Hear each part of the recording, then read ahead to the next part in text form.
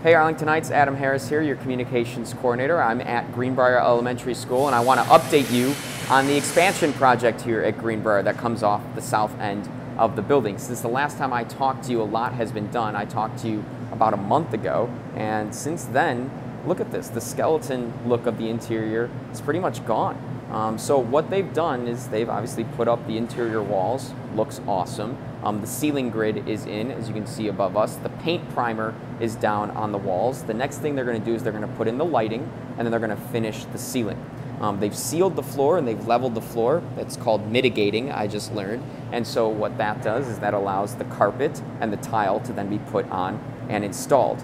Once that's all done, they get to start doing the fun interior stuff, getting the classrooms ready for the students and the teachers. I'm actually in a first floor classroom just off the south end of the building. They're going to start putting in cabinetry. They're going to start putting in marker boards. They're going to start putting in projectors to really get this room set up for the students and the teachers.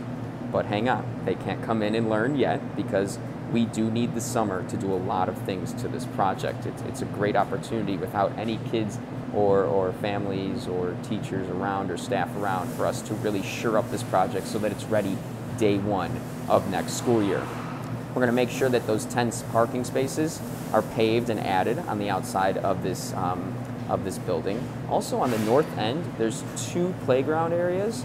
There's the flat top, that's going to be redone where the basketball courts are. And then also the jungle gym, they're going to get a brand new place to stay, brand new place to play. The kids are going to get brand new jungle gym equipment off the north end on the north playgrounds. Awesome, so they can go out there and have a good time and get any energy they need out so they can come back in and learn. Also, if you drive by in the next couple days, you're going to see them cleaning the exterior of the building, cleaning the brick. It's going to look nice, brand new. And then the windows should be installed by the end of March. They should be in and installed by the end of March. And then, of course, the final thing would be to connect this hallway, which we're walking out right now,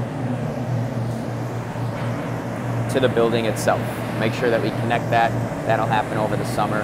And everything should be, I mean, it's on time, it's on budget, it's a great project.